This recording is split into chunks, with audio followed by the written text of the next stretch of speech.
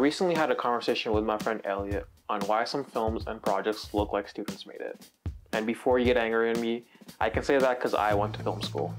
One of the key answers that we both agreed on was the lack of movement in these projects, so thank you for today's video topic, Elliot, and let's jump into it and talk about how you can use movement to make your videos better.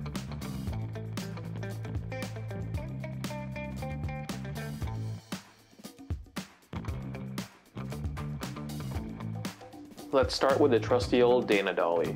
Using the Dana Dolly, you'll get smooth and stable camera movement, allowing you to create dynamic shots.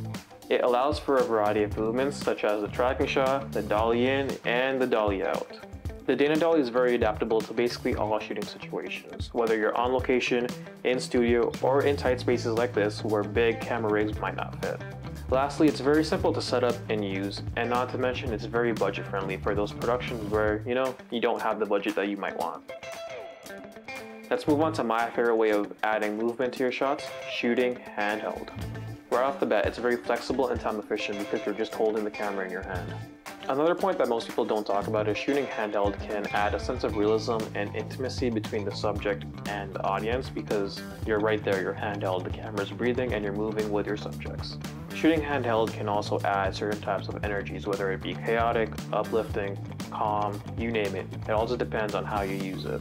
And a quick tip to finish this off, please use an easy rig as soon as possible because your back will thank you.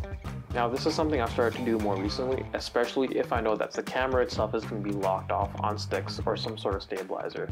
And it's adding movement to either the lighting or the subjects. And just a point I want to throw out there is that a good static shot can be super underused or underrated, so don't discount a good static shot. Of course, there's multiple other ways to add movement to your shots.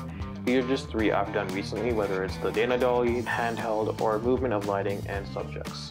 Overall, the main takeaway is that movement is super important to productions, and if you can do it properly, you can elevate that and make better videos and get more clients.